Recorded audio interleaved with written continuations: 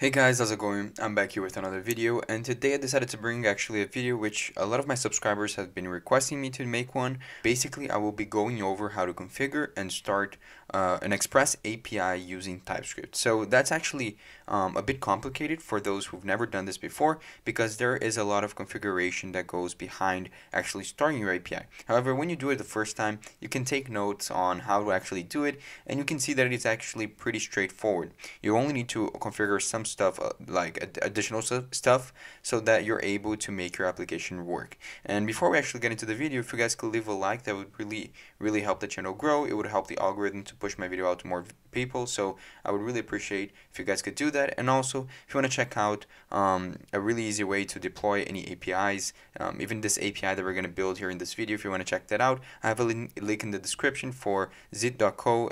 It is a really nice platform, completely free, really fast. I have a video teaching you guys how to deploy it there, so if you want to check it out, it's in the description. So let's actually get into how to configure everything in our application. So you can see right here we have VS Code opened, and I actually have it opened inside of a folder called TypeScript tutorial node. I just called it whatever, but you can just open it on your folder where your application is going to run. And before we actually start installing packages and creating files in our project, we actually have to use a global library called TypeScript. There's actually a global library called TypeScript which will allow us to configure everything in a much easier manner, so I really recommend installing it. And I actually opened up the terminal here. I'm using Mac, but in Windows should be the same thing. I'm also using Yarn as the package manager in this tutorial. However, I'll just show you guys how to do it in npm as well. So to install this in the MacBook, you basically just need to press type the command sudo. Then if you're using Yarn, you say yarn global, because it's going to be a global package, then add, and then TypeScript. I actually already added this, so I won't install it again, but after you press enter, it's going to ask for your computer's password. You can just put it in, and it's going to install this globally. And if you're using Windows, I think it should be pretty similar, but if you're using something like npm, you can just write npm install -g to mean global, and also just the name of the package, right? And TypeScript, and also sudo in front of this. I forgot, you can just put sudo in front of this like this, and it should work, but I don't actually use npm. And at the end, if after install it, you can check to see if it's actually working by running tsc, which is the command we're going to be using to test this, and //version. And you can see mine is running on version 4.1.5, which if it shows a version, it means it's installed.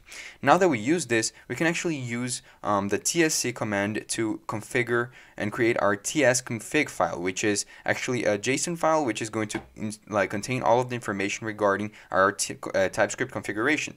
And that's actually the first command we're going to run over here. I'm going to open up my command, my terminal over here, as you can see. I'm just going to clear up everything. Okay, so in here we actually need to run our command tsc init, and to actually run that, you can just write tsc, then 2 slashes and init, like this. It will say successfully created a tsconfig file, and you can see that it appears automatically here in our left. We don't have to write anything, it does it automatically to us, which is really nice. However, we need to make some changes to this just so that we can satisfy some conditions that we want in our application. For example, when I write a real API, I really want to be following the new standards of JavaScript, right? In the sense that, for example, I don't really want to use modules for import. I want to use import statements, for example. I want to follow the new JavaScript patterns, right? So to do that, I can just change this to any type of ECMAScript. I can use 6, I can use 7. I'm going to use 6 just as an example over here, and it will basically compile our TypeScript to satisfy the version that we put over here, right? And what do I mean by compile? For those who don't know, when you write TypeScript code, it doesn't actually build as TypeScript, because no browser will read TypeScript directly. It will actually read JavaScript. So what happens is when you build your application in TypeScript, it will then further compile to JavaScript, and the browser will read it as JavaScript. TypeScript will only help us in the development process so that we don't actually struggle with any bugs, right? So this is the first thing we need to do. And then also what we need to do is we need to uncomment the output directory and the root directory over here. So I'm just going to uncomment both of them. And what happens is, as I mentioned, we should have two folders inside of our application. One of them is for where our compiled JavaScript files go, and the other one is actually where we write our code, so the TypeScript files, right? So what I like to do is I actually like to create a folder called build, or you can call it whatever you want. Then I create actually another one called src, which means source, right? But you can call this whatever you want. It's just for organization purposes, but make sure that the name you give is actually the name that you put over here. So our compiled JavaScript files should go to the build folder, and our TypeScript files should go to our src folder. And this is basically what you do for this, and this is totally fine. And also at the end, what you also need to do is you need to find the how do I say, the module resolution tag. Let me find it. Module, I'll just Control F. Module resolution. Okay, over here. So you just need to uncomment this, because as you can see right here, by the way, if you want to check out all the things that you can do with your TypeScript config file, it just explain what this tag does, and as you can see, it will just specify module resolution strategy to Node or Classic, right? So you can choose, we choose Node, which is already what comes with our tsconfig file.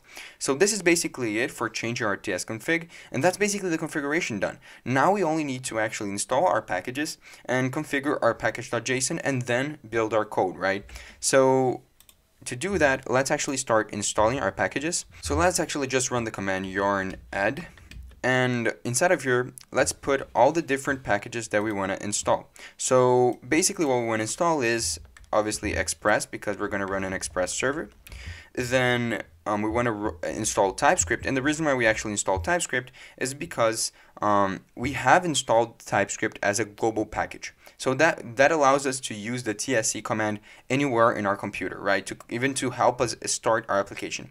However, we also need to install it inside of our project, because maybe this code might run in a computer which doesn't have the TypeScript package installed globally. So you need to account for these kind of cases. So we just installed also TypeScript inside of here, and then we can add more packages. For example, I like to use nodemon for every sort of development, because it will constantly update your server, restart your server when you write your code. And I don't see myself coding an Express API or anything in Node.js without using nodemon.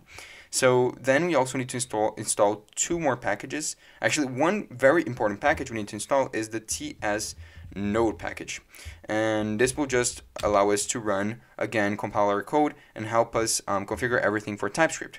And finally, these two packages that I'm going to add right here are optional. However, they will help you a lot, because remember, TypeScript on its own doesn't account for code that is pre-written for libraries. For example, if you're writing code in Express, you need to account for types that can be already built in Express. And if you're writing Node code, TypeScript doesn't account for certain functions and certain stuff that comes with Node. So we actually need to install the types for those two libraries inside of our application.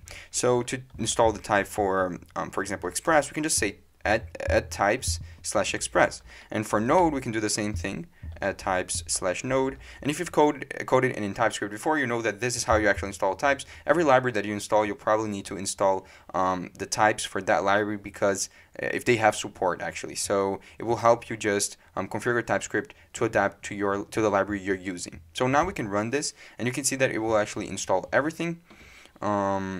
Mine finished just installing. So over here at the left, we should have again the build, the src, and all of these files appeared because I just installed the package, right? So you can see we have a package.json over here at the left. We can also run how can I say, yarn.init, which is actually really nice. So I'll just come over here and say yarn init, which will actually ask us for a lot of stuff, questions about our application. It will just help us move further and faster in configuring our package.json.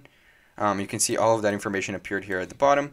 And now we have our package.json where we can actually start making it work, right? Adapting it to TypeScript. I actually like putting this at the top here. The reason why it appeared at the bottom is because I actually installed the packages before running yarn init, but it doesn't really matter. If you're using npm, again, just run npm init for this to work. And over here, we actually just have to write some small configurations, which will come inside of the scripts tag. So what kind of scripts do we need to write? Well, remember, we're first going to run our application. So our application is going to run on TypeScript, as I mentioned. So we need to have a start script over here. Then we also need a build script over here. So I'll just write build. And we also need a dev script over here, right? Because it's going to be what we're going to run in development. So the start is going to be actually what runs with what actually compiles our code in JavaScript. It should run in JavaScript.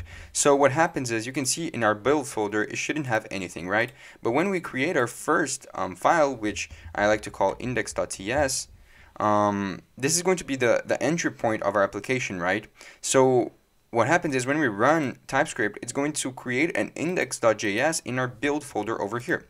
So literally, I can just come over here and say tsc, and it's going to convert all the files from the src folder, which are TypeScript, into the build folder and turn them into JavaScript. You can see that nothing happened because they didn't put anything in the JavaScript file, because we actually didn't write any code in our TypeScript file. But this is kind of like the flow of our project, right?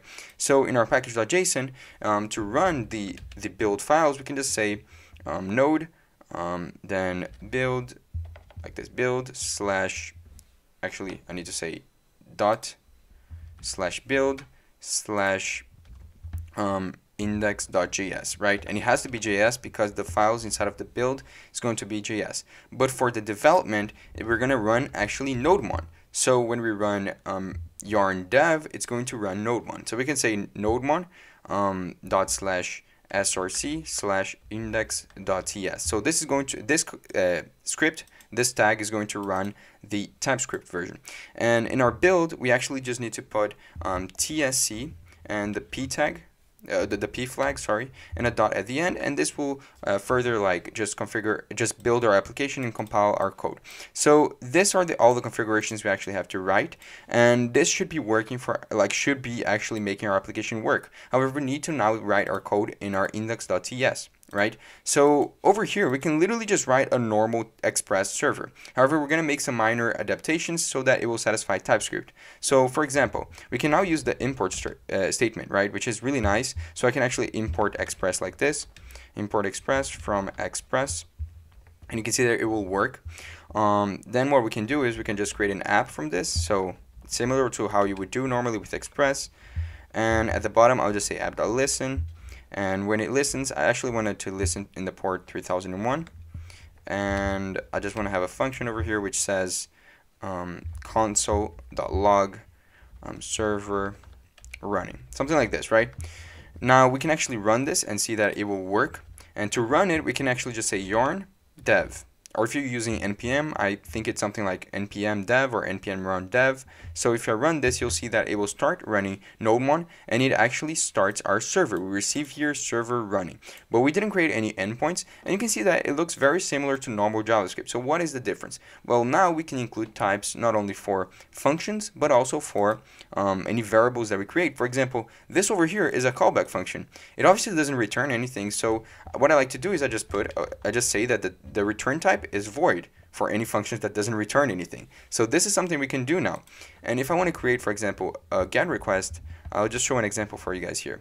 I'm just going to create a GET request for the route, just the standard route. And over here, we will normally just write a res, and write a simple callback function. And I'll just say return res.json and send a message, for example, an object containing a message saying, please like the video, something like this. What happens is, this is normal JavaScript. How do we convert this to actual TypeScript, right? So in order to do that, we can actually grab types that come, we can actually grab the types over here at the top.